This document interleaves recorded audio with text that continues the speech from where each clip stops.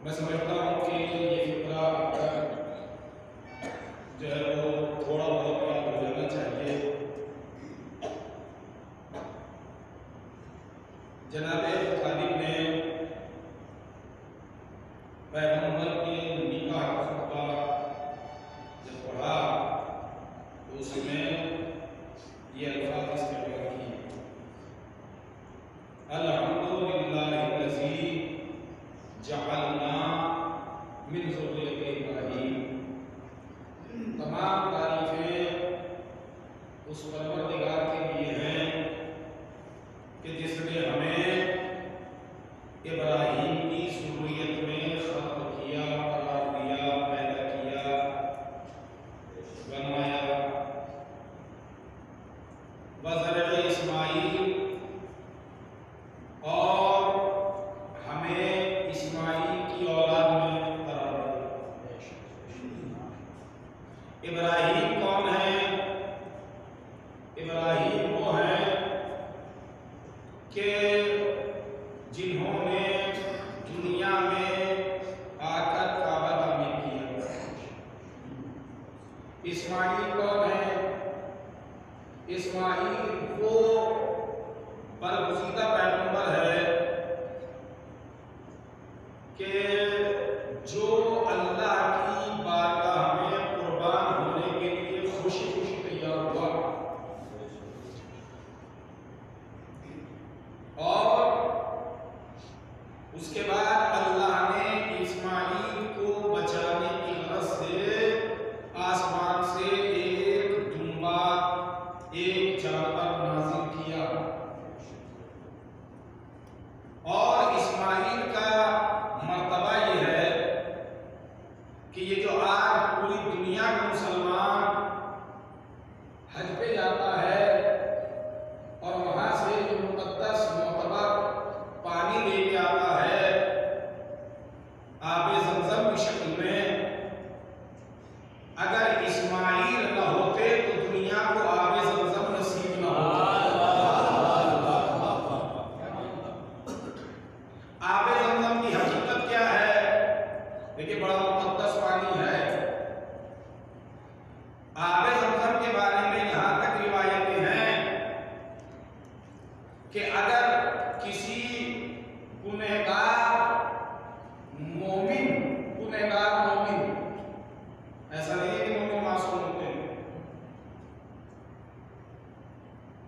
अच्छा, मोमिन भी हैं जो दो तरह के हैं। एक कुरान का मोमिन है, एक समाज का मोमिन है। समाज का मोमिन बड़ा खतरनाक होता है। कुरान का जो मोमिन है वो बड़ा बेचारा बहुत सीधा होता है, लेकिन समाज का जो मोमिन होता है वो बड़ा खतरनाक होता है। और अली अलैहिस्सलाम ने यहाँ तक फरमा दिया कि दीन का असल दुश्मन यही है, जो समाज का मोमिन है, जिसे समाज मोमिन कहता है। किसे कहते हैं मोमिन? अब वो मोमिन हम ही बन जाते हैं, क्यों किसी को कहे। महमूदपुर में रहते हैं, मजलिस की गरज से आपके यहाँ आए, मौलाना से बड़ा कोई मोमिन नहीं है। क्यों भाई? का इसलिए मौलाना सागर ज़ैदी से बड़ा मोमिन कोई इसलिए नहीं है कि ये बेचारे मदरसे से आते हैं सीधे मिंबर पे, और मिंबर से जाते हैं सीधे मदरसे। अगर किसी का लड़ाई झगड़ा हो रहा है, मौलाना को कोई मतलब नहीं जी। किसी का हक दबाया जा रहा है, मौलाना को कोई ताल्लुक नहीं। किसी को सताया जा रहा है, मौलाना से कोई मतलब नहीं। मौलाना बहुत सीधे, बहुत मोमिन है, ये किसी की नहीं कहते। अच्छा साहब, तो ऐसे मोमिन जो किसी की ना कहे, ऐसा मोमिन एक तारीख में पेश करूंगा, और एक ऐसा मोमिन जो है वो किसान है, चूंकि आप लोग आपके घरों में भी हैं। जिन अफराद के घरों में बग्गी है, जिसे आप यहाँ टमटम कहते हैं, जिसके पास बग्गी टमटम है, उसी के घर में वो मोमिन है जो मेरे जैसा है। सुनिएगा आप पहले, तारीफ से सुनिए आप ऐसा मोमिन कौन है। मौलाना साहब किसी के झगड़े में कोई इंटरफेयर नहीं करते, बड़े मोमिन हैं। एक गिरोह कूफे में जंग सिफ़ीन की तैयारियां हो रही है, बड़ी तवज्जो से सुनिएगा आप लोग। जंग सिफ़ीन की तैयारी हो रही है,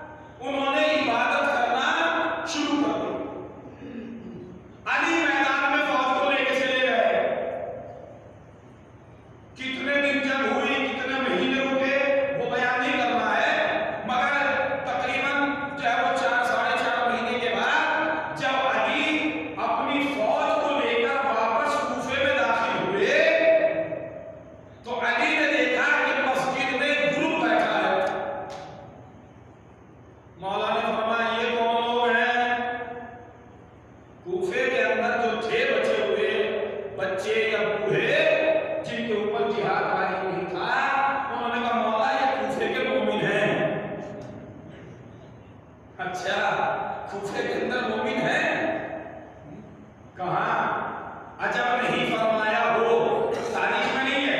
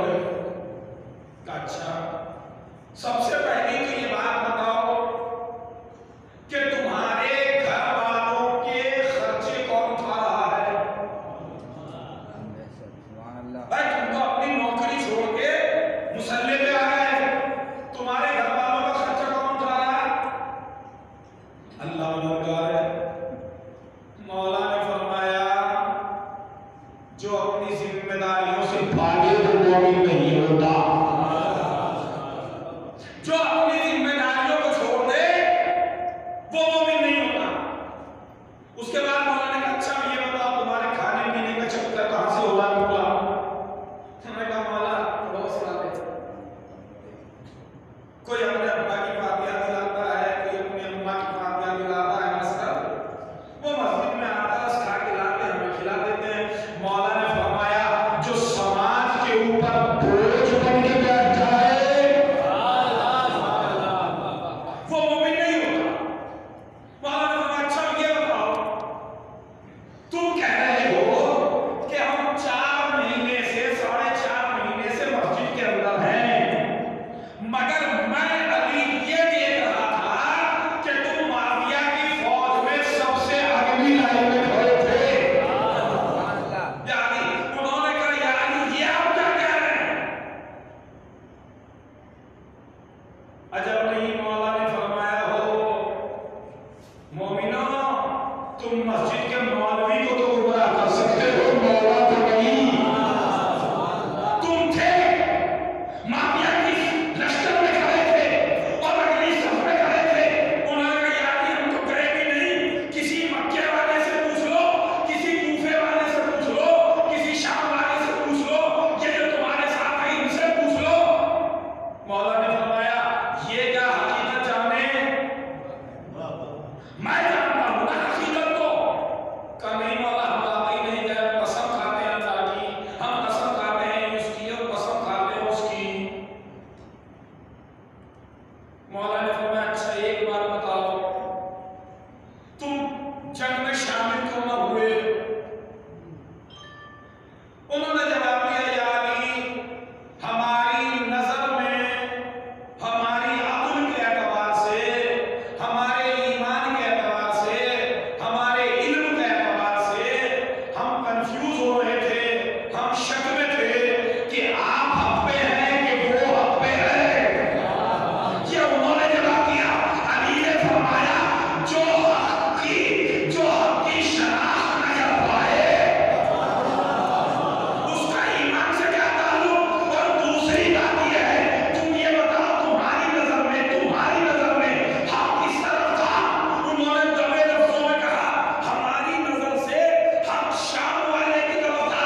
मौला ने फरमाया तुम्हारी बात तो सही मानता हूं, मगर अब इतना बता दो वो कैसा मोमिन है जो हक की हिमायत में आवाज न उठाए,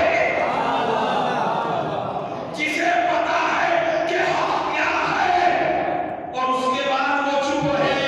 मौला फरमाते उसका ईमान से कोई ताल्लुक नहीं है। और ये जो मौला का तज़किरा आप कर रहे हैं, इस तज़किरे का भी देखिए माफ करना थोड़ा सख्त जुमले हैं। इस तज़किरे का मकसद क्या है? क्या है मकसद इस तज़किरे का? अम्मा अब्बा की रूह को बख्शवाना, बिरयानी खाना, नान गोश्त खाना, थोड़ा सख्त जुमले माफ करना, लेकिन एक से एक तबरुक खाना, ये मौला के जिक्र का मकसद है। दुनिया के अंदर अपना रोब जमाना के साथ हम वो हैं कि जो अपनी मजलिस में 50 मेगे बांटते हैं। ये मकसद है इस मजलिस का, कदर नहीं है। मजलिस का मौला के तज़किरे का असल मकसद ये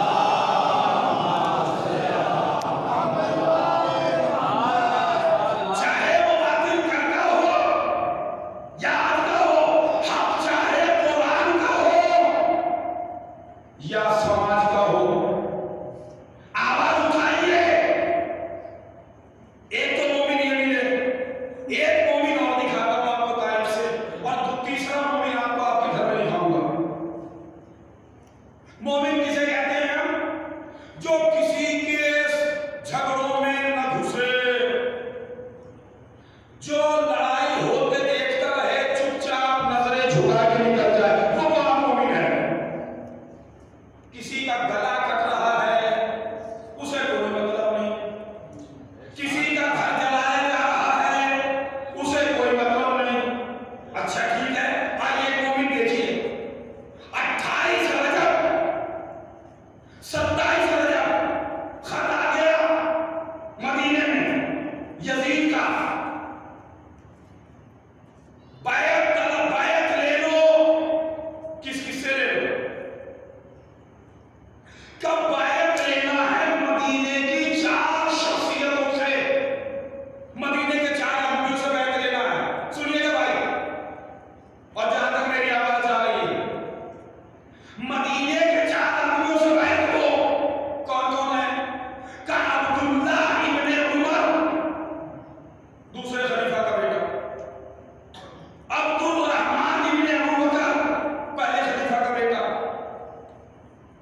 अब्दुल्ला इब्ने जुबैर, 3, चौथे अबा अब्दुल्लाह हुसैन। इन 4 से बैत लो। अब्दुल्ला इब्ने उमर से बैत का मुतालबा किया गया। अब्दुल्ला इब्ने उमर ने कहा कि मुझे सोचने का वक्त दिया जाए। ठीक है, मदीने का ठीक है, वक्त दिया, मगर वो रातों रात मदीने से गायब हो गए। कहां पहुंचे? शाम में। शाम में जाने के बाद मौसूफ ने कहा, यजीद तेरे अंदर इतनी हिम्मत कि तू खलीफाओं के बेटों से बैत मांगे? उन्होंने कहा ठहर जाओ।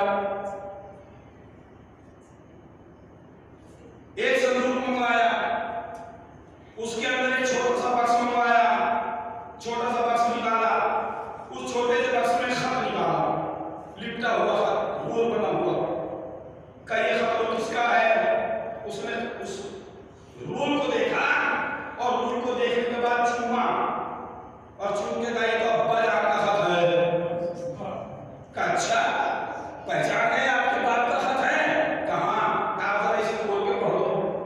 अब उस खत को खोल के पढ़ा, उसमें लिखा हुआ था, ए माविया इब्न अबी सुफियान, मैंने इस्लाम की बिल्डिंग की जड़ों को इतना खोखला कर दिया कि अगर तू अपने जुल्म की हल्की सी आंधी चलाएगा तो गिर जाएगा, मगर बनु हाशिम का खानदान गिरने नहीं देगा।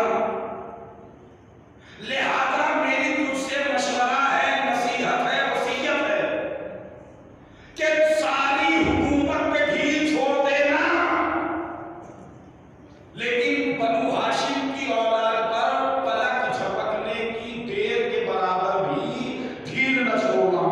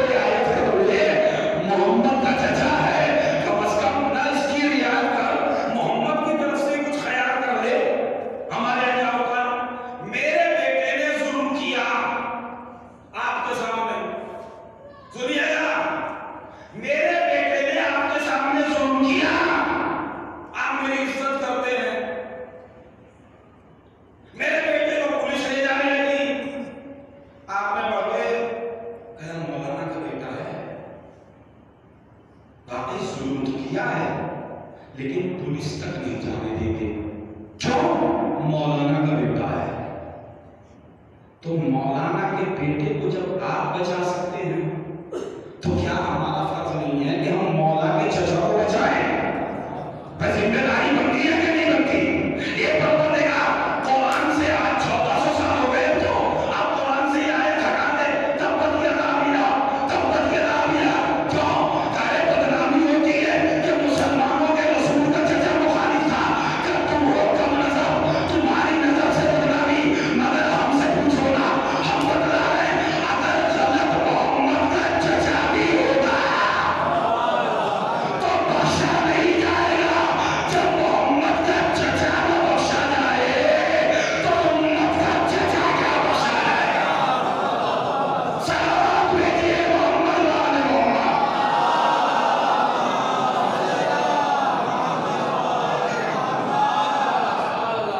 अरे मौला,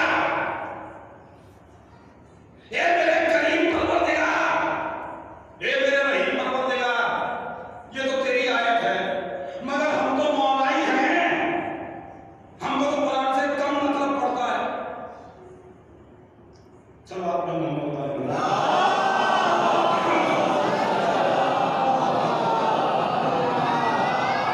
हमें तो कुरान से कम मतलब पड़ता है परवरदिगार, चूंकि हम मौला ही हैं।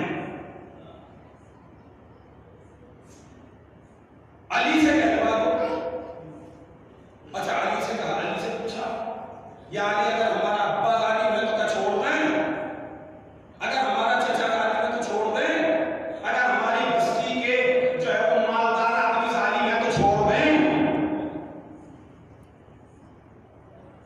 मौला ने फरमाया, बड़ी आश्चर्य से सुनी हदीस का आप तक पहुंचे और जहनों में बिठाई हदीस। चूंकि एक रिवायत मोतबर रिवायत में आया है कि जो बंदा ये मोमिन 40 हदीसें याद करके इस दुनिया से जाएगा, परवरदिगार आलम उसके लिए जहन्नम को ठंडी कर देगा। सलावत वाले मंजिल का मोहम्मद वाले मोहम्मद।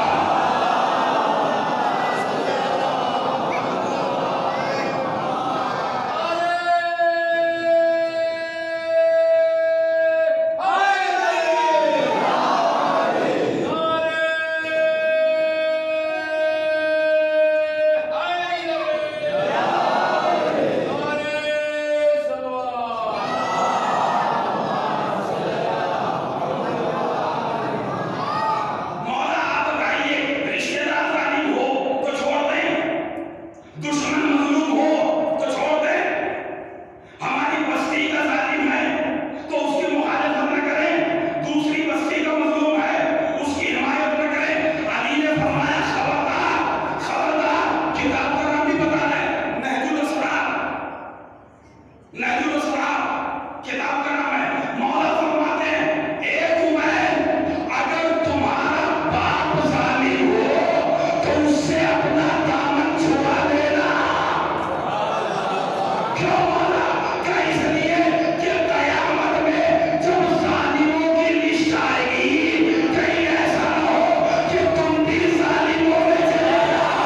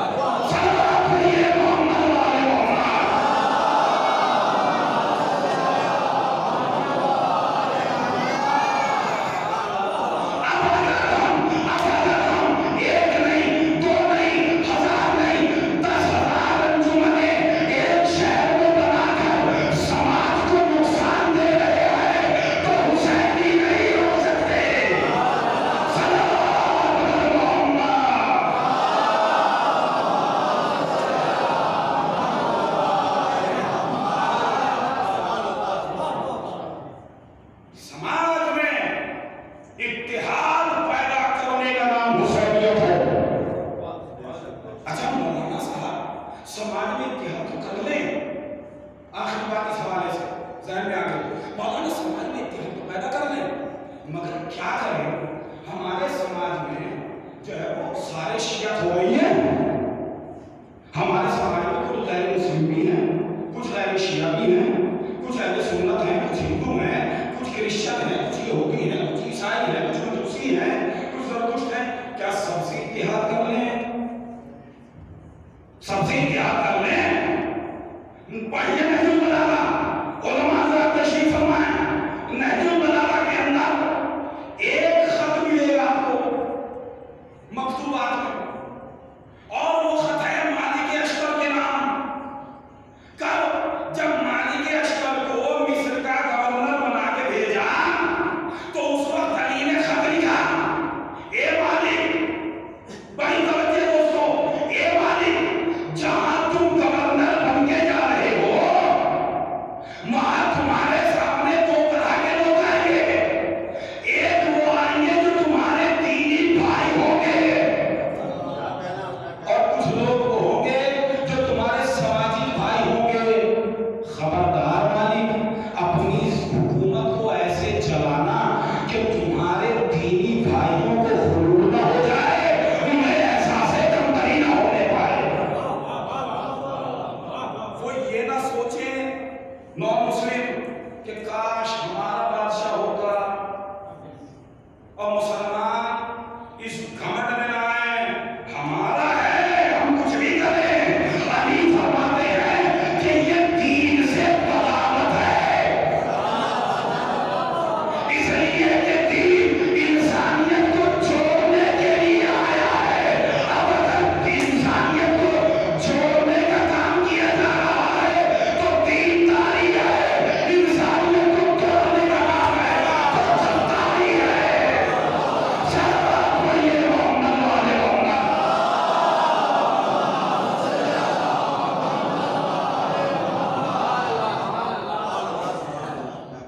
और आइए मौजू की तरफ। अबू तालिब ने क्या लाना मौजू या अब्दुल मुत्तलिब पर सलवार पढ़े मोहम्मद पर।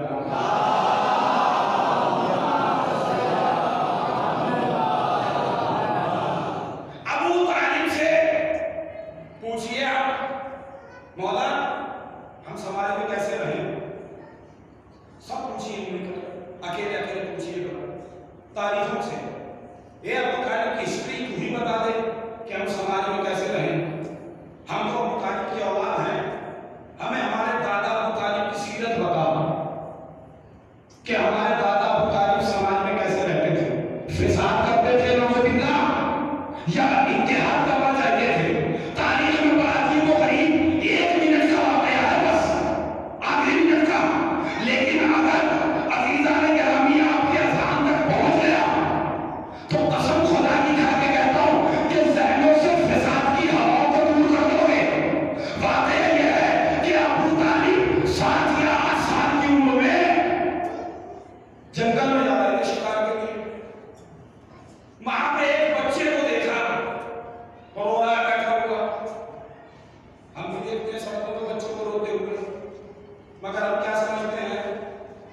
रो रहा है क्योंकि हम मोमिन हैं, रो रहा है रोने दो।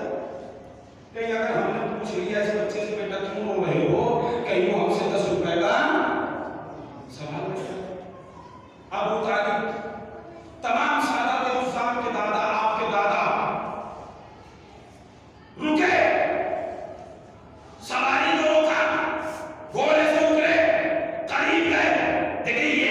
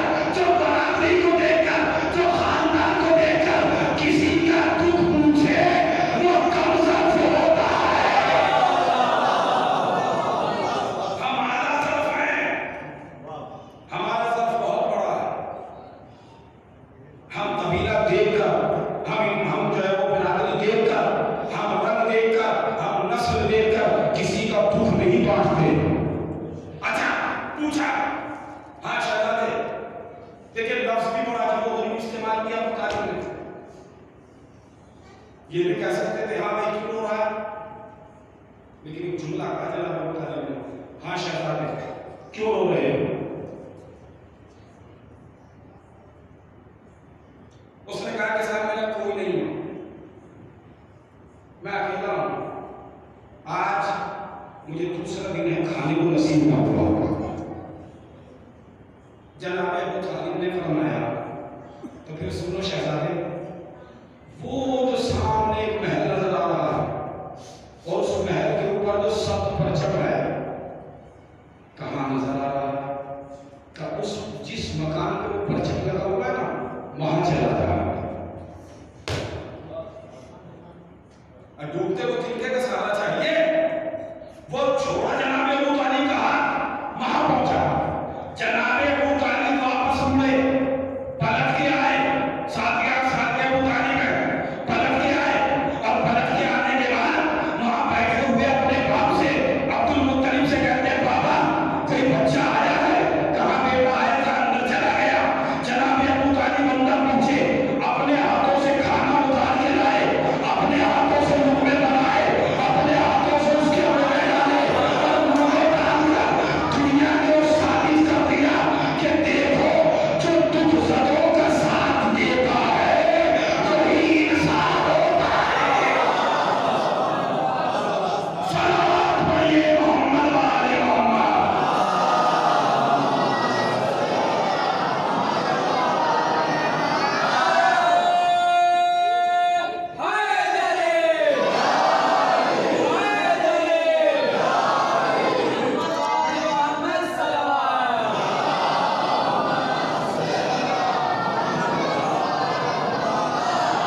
जो कमजोरों का साथ देता है वो इंसान होता है। अबू तालिब और क्या कारनामे करते हैं? अभी तो बचपना है, बचपने में तो कारनामे कर रहे हैं अबू तालिब। अबू तालिब ने अपने बाप से सिफारिश की, बाबा कहा बेटा, बाबा मैं ये चाहता हूं कि एक ऐसी इमारत बनाई जाए कि जिसके अंदर अरब के लावारिस बच्चे परवरिश पाए। जनाब अब्दुल मुत्तलिब ने एक बड़ी लंबी चौड़ी बिल्डिंग बनाई, एक कैंप बनवाया, आज के जमाने में डिटेंशन कैंप बनवाया। उसमें जनाब अबू तालिब बचपना का आदम अपने घोड़े पर सवार होते थे। जनाब अबू तालिब अरब का चक्कर लगाते थे, कम से कम मक्के का चक्कर लगाते थे। जो भी लावारिस होता था उसे लाकर उस कैंप में रखते थे। कहते थे बेटा बात सुनो, शहजादे बात सुनो, बच्चे बात सुन, आज के बाद कहीं मांगने नहीं जाओगे। अरे भाई अगर मैं कहीं मांगने नहीं जाऊंगा तो पेट कैसे भरूंगा? का तेरे रिज़्क़ को परवरदिगार ने मेरे दस्तरखान पे उतार दिया। उसका खाने की जरूरत पूरी करते थे, उसके लिबास की जरूरत पूरी करते थे। और जब वो जवान होता था, अब जनाब अबू तालिब पूछते थे अब बता भाई तेरा कौन सा दीन है? अब बता तेरा कौन सा दीन है? वो तो मसलन कहता था साहब मैं तो ईसाई हूं। का ठीक है। जनाब अबू तालिब उसको एक खत लिख के देते थे, अपने बाप से मोहर लगवाते थे खत पर और कहते थे जाओ फला ईसाइयों का फला मुल्क है वहां जाओ, इस खत को लेके जाना। वो खत लेके जाकर चलता था, बादशाह के पास पहुंचता था, जिस मुल्क का भी होता था। मतलब मिसाल के तौर पर मक्के में जो है वो सरदार मक्का थे जनाब अबू तालिब, और ईसाई हुकूमत मसलन जो है वो हबश थी कहीं में, हबश में जाता था बच्चा, ये जवान खत लेकर बादशाह को खत देता था। बादशाह उस खत को पढ़ता था, कहता था अबू तालिब से तुम्हारा क्या रिश्ता है? वो कहता था साहब मेरा कोई रिश्ता नहीं। का फिर ये खत तुम्हारे पास कहाँ से आया? का सरकार बचपन से आज तक तरबियत नहीं पाई।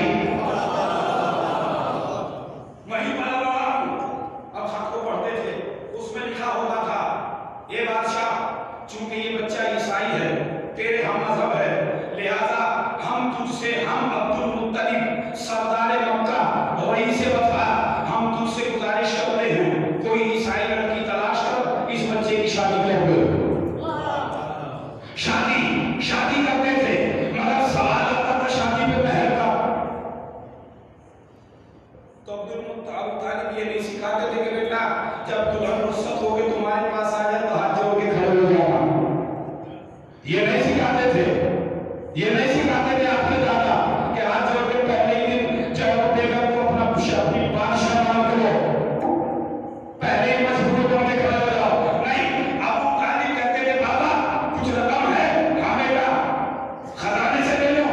अबूतालिब रकम लेते थे, उस जवान को देते थे, कह देखो शहजादे अब तुम्हारी शादी होने जा रही है। चूंकि महर का मसला हर मजहब में है, नाम उसका अलग है, महर का मसला हर मजहब में है, हर सवाल में शहजादे ये पैसा लो, जब तुम्हारा निकाह होने लगे तुम्हारे मजहब के एतबार से, तो निकाह होने वाले को ये महर देना और कहना कि मेरे पालनहार अबूतालिब ने कहा है कि लड़की का पहले महर दे दो फिर निकाह करना। अच्छा ये होता था। फिर उसके बाद जनाब अबूतालिब क्या करते थे, जब वो बियाह के वापस आ जाता था दुल्हन को लेकर, जनाब अबूतालिब अरब के सहरा में जहां पथरीली जमीन में, अबूतालिब कहते थे बाबा अब इसके लिए घर बनवा दो। उसको घर भी देते थे, मकान सब कुछ देते थे। ये था अबूतालिब का किरदार।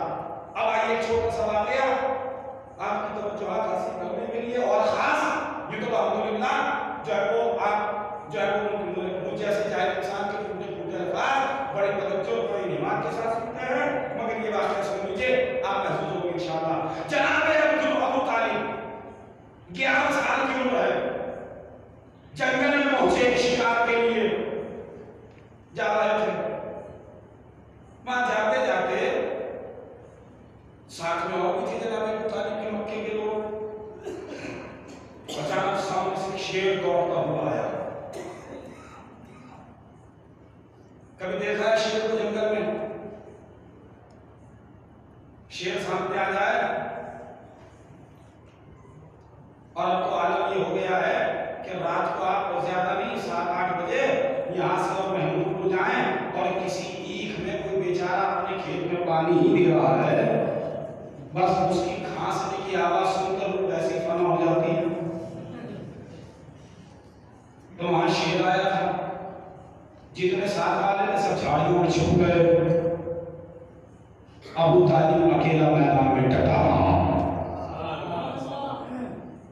शेर आया, शेर में आने के बाद क्या करना चाहिए था? शेर को आपको बताइए, चीरना फाड़ना चाहिए था। शेर आया, आहिस्ते से पढ़ रहा हूं। शेर आया, आने के बाद शेर ने अबूतालिब जिस सवारी में सवार थे वहीं बैठे रहे, घोड़े पे बैठे रहे। शेर आया, चक्कर काटना शुरू कर दिया।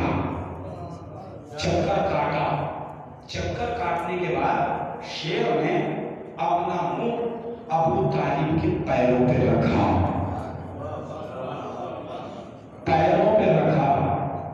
चीख इसलिए नहीं रहा हूं कि आप आहिस्तगी से ही बोल रहे हैं। अब ये समझ लीजिए कि अब तक इतना चीखा हूं, अपनी खिताबत का इम्तिहान दिया, अब आहिस्तगी से बोलूंगा, आपकी सवाल का इम्तिहान लूंगा। मगर मेरे भाई आखिरी जवाब तक एक बाबा से नारे सवाल पढ़ लीजिए, मोहम्मद मौलाना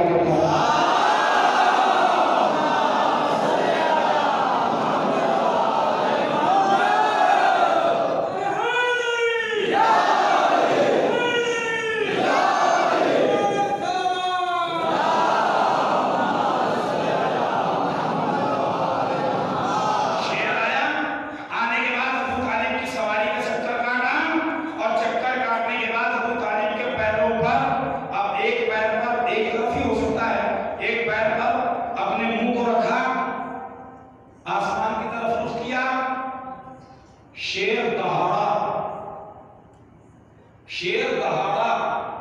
अच्छा, जब शेर दहाड़ता है ना, बड़ों बड़ों के कुत्ते फैल हो जाते हैं।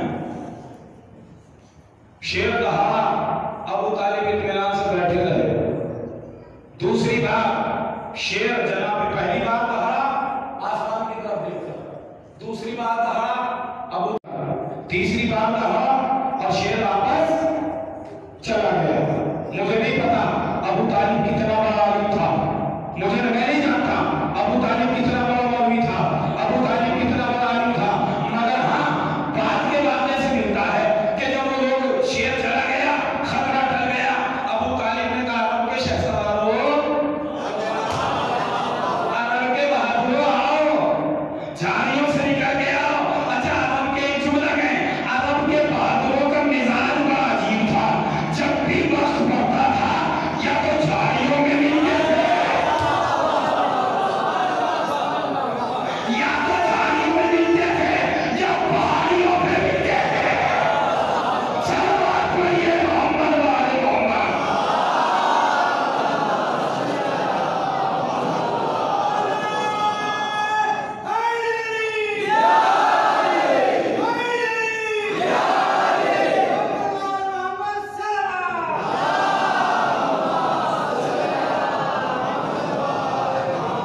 जनाब अबूतालिब फरमाते हैं, ऐसे साथियों आओ खतरा चला गया।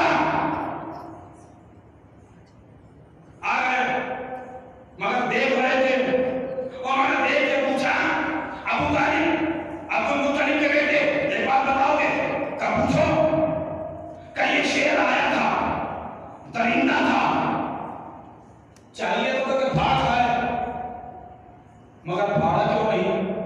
जनाब अब्दुल मुत्तलिब ने फरमाया मैं इब्राहिम का बेटा हूँ,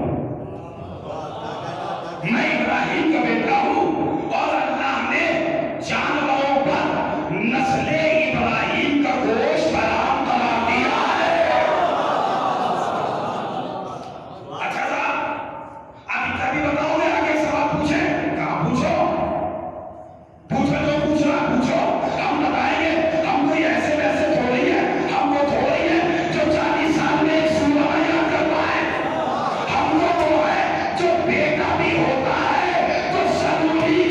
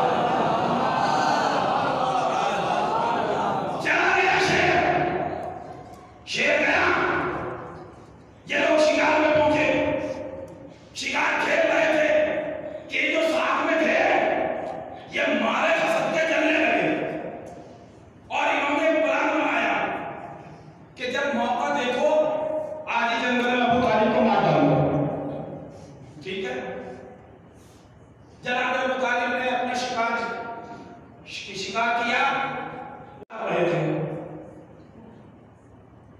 होता है ना कि जब जंगल में शिकार करते हैं तो उसे वहीं ज़बह कर दिया जाता है। ज़बह कर रहे, ज़बह करते करते इन्होंने अटैक किया, हमला किया। काफिरों ने हमला किया किस पर? बाप पर। जैसे ही हमला किया वैसे ही जनाब अबू तालिब ने ज़बह करना छोड़ा, खड़े हुए। बस तारीख का एक लफ्ज़ है, किताब अस्सलाम फी मनाक़िब अबू तालिब लिखता है मौलिक के जैसे ही अबू तालिब ने ज़बीहे को छोड़ा, ये जो साथ में थे इनकी तादाद की थी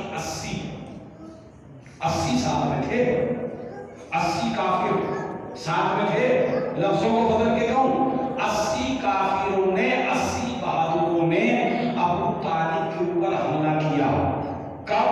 जब अबू तालिब एक छोटी सी छुरी से जानवर को ज़बह कर रहे थे।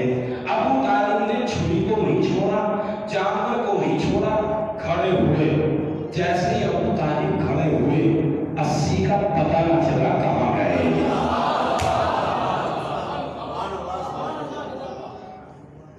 जनाब अबू तालिब फिर ज़बह करने लगे। उन्होंने दूर से पत्थरबाजी की, पत्थर फेंके। जनाब अबू तालिब ने आसमान की तरफ रुख करके कहा, या गयासल मुस्तगीसीन। पर जैसे ये कहा वैसे ही जनाब अबू तालिब के पास एक घोड़े सवार आया। आने के बाद घोड़े सवार ने कहा, क्या परेशानी है? क्या देख नहीं रहे हो? वो 80 काफिर बदतू जाहिल मेरे ऊपर हमला कर रहे हैं, कबला बचाव क्यों नहीं करते? जनाब अबू तालिब ने कहा, अगर सारा बचाव बंदा खुद कर लेता तो खुदा गयासुल मुस्तगीसीन क्यों बना? यानी वो क्यों बना? कहाँ आ तो गए मदद करने के लिए। आप मुझे इंसाफ से बताइए, पुकारा किसे था? अल्लाह को। आया कौन? पता नहीं, पता नहीं कौन आया। मदद हो गई। जब मदद करने वाला जाने लगा, अबू तालिब ने कहा, ठहरो सवार, हम बनो हाशिम हैं, हम किसी के एहसान को ऐसे ही नहीं जाने देते। फिर क्या है? कब मेरे पास इस वक्त सबसे कीमती तरीन चीज मेरी तलवार है। मैं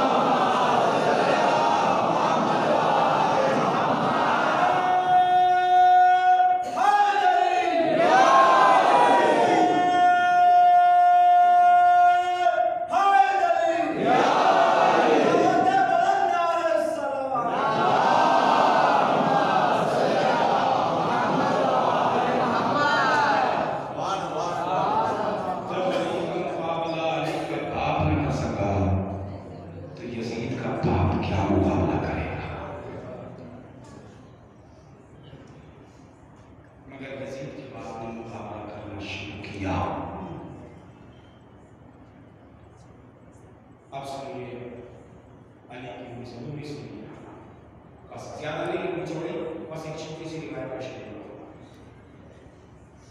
अभी बैठे हुए थे, बड़े ऐसे आए थे, मुझे सुन पड़ा जनाब साहब की जनाब बैठ गए थे। वही बात हो गई कि उसके जहन में अली के ऊपर क्या जुल्म किया, जुल्म किया। उलमा हज़रात उनसे बेहतर जानते हैं। ईरान के अंदर एक बहुत बेहतरीन स्कॉलर गुजरा है, डॉक्टर अली शरीयत। उसका एक जुमला है, वो कहता है, डॉक्टर अली शरीयत वो कहता है अली की मजबूरियत ये नहीं है कि अली को मस्जिद में मारा गया, फिर क्या है अली की मजबूरियत? का अली की सबसे बड़ी मजबूरियत ये है कि अली को दुनिया में अली ने समझा, ये अली की मजबूरियत है। अब सुनिएगा, बस एक छोटी सी 1.5 या 2 मिनट।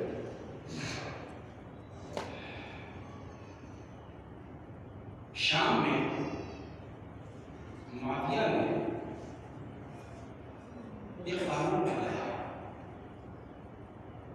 और वो कानून ये बनाया कि खबरदार आज के बाद मिंबर से अली के नाम पर दुरूद नहीं भेजी जाएगी। और इसका मजमून का ये कानून चला, 70,000 मिंबरों से अली को बुरा भला कहवाया इस मजमून ने। ये अली की मुसीबत क्यों? अली ने क्या बिगाड़ा था? अच्छा, बात आगे की सुन लीजिए, 5 मिनट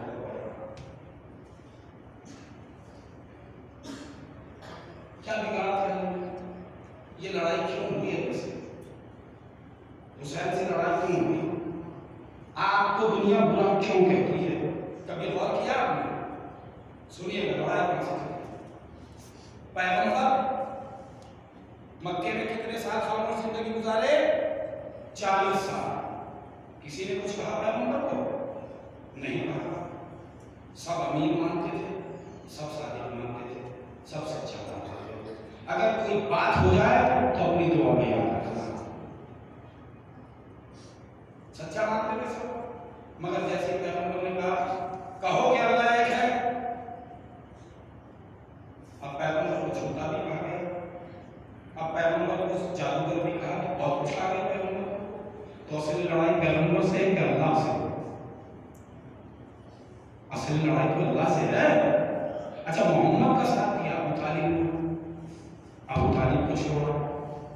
अबूतालिब के बाद मोहम्मद का साथ दिया अली ने, अली को छोड़ा।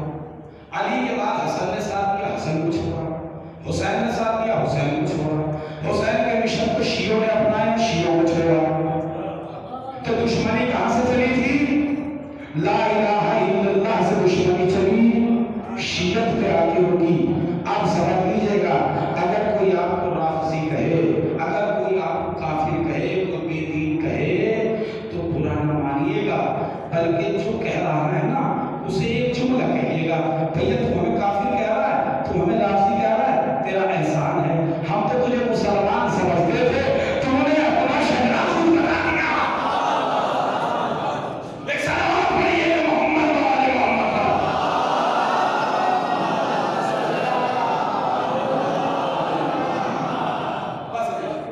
बस इंशाअल्लाह इससे आगे अभी आपने बिना किसी कमी के अभी आपने मसला समाप्त किया। जनाब कासिम कौन है? कासिम है हसन का बेटा, कासिम है फरवा का लाल, कासिम है हुसैन का भतीजा। सुनिए, कासिम के ऊपर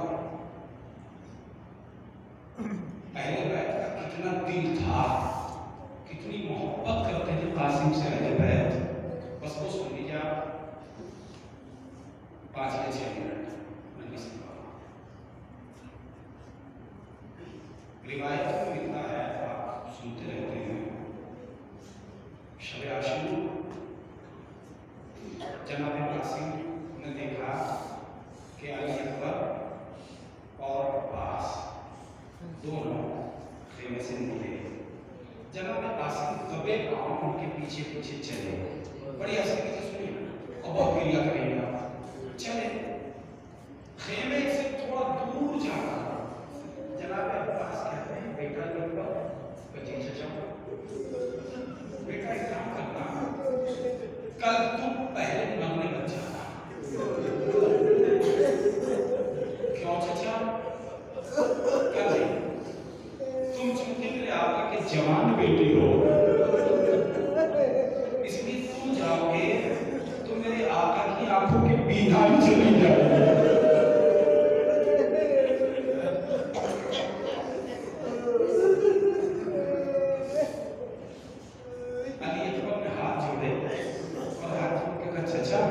फिर एक बात मैं भी कहूँ, क्या? चाचा तुम मेरे से पहले मत जाओ। क्यों? कैसे कि तुम जाओगे तो मेरे बाप की कमर टूट जाएगी। जज़ाकल्लाह, जज़ाकल्लाह, जज़ाकल्लाह। कासिम ने ये दोनों चचा की, भतीजे की, भाई की और चचा की बात सुनी, एकदम दौड़ के गए और दौड़ के जाने के बाद कहा, चचा गुस्ताखी की माफी, मगर चचा एक बात कहूँ। क्या? चचा आप जाएंगे तो मेरे चचा की कमर टूटेगी, भैया आप जाएंगे मेरे चचा की बीनाई जाएगी। भैया एक काम करो, ना आप जाओ ना चचा आप जाओ, मैं चला जाता हूँ, इसलिए कि मेरा बाप नहीं है, ना मेरे जाने से किसी की कमर टूटेगी, ना मेरे जाने से किसी की बीनाई। हुसैन पीछे से गए, कासिम को कलेजे से लगाया, अरे मेरे लाल।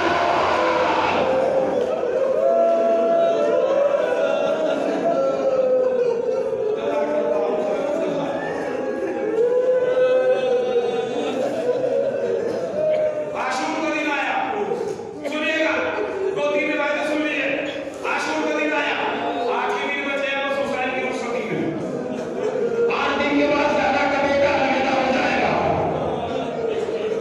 हुसैन, आशूर का दिन है, हुसैन इब्न अली कासिम की लाश लेके खेमे में आ गए। हुसैन ने पढ़ा, कासिम की लाश लेके खेमे में आए, बीवियों ने मातम किया। हुसैन ने कासिम की लाश की गठरी को उठाया, वापस मक्का में पहुंचे। अकबर के जनाजे के बराबर में कासिम के जनाजे के टुकड़ों को रखा, एक हाथ अकबर की लाश में रखा, एक हाथ कासिम की लाश में रखा, और बड़ी कुव्वत से आसमान को देखा और कहा, परवरदिगार, ज़हरा का बेटा ग़रीब हो गया।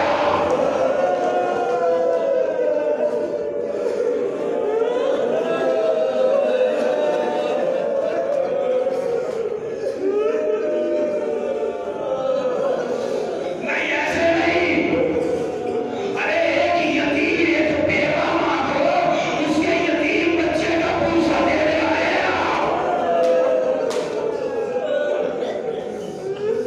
फरमा, आओ अपने यतीम बेटे का पूसा दे लो।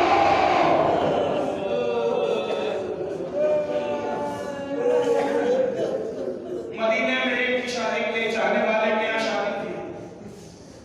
वो आया, अपना सज्जाद, हमारे यहाँ रस्म है, का बताओ का मौला, हमारे यहाँ रस्म ये है कि जब हमारा बेटा दूल्हा बनता है तो कौम का बुजुर्ग आदमी उसके सर पे पगड़ी बांधता है। मौला ने फरमाया, फिर क्या चाहते हो? का मौला, चाहता ये हूँ कि आप मेरे बेटे के सर पे पगड़ी बांध दें। तो जज़ाकल्लाह, कितना चाहते थे आले मोहम्मद? बस सुनिएगा, जवाब सज्जाद में ठीक है, हम आएंगे। गए सैयद सज्जाद, तमाम चाहने वाले जमा हो गए, लड़का भी आके बैठ गया। जनाब सैयद सज्जाद को एक कपड़ा ला के दिया, मौला ये पगड़ियाँ बांध दीजिए सर पे इस बच्चे के। एक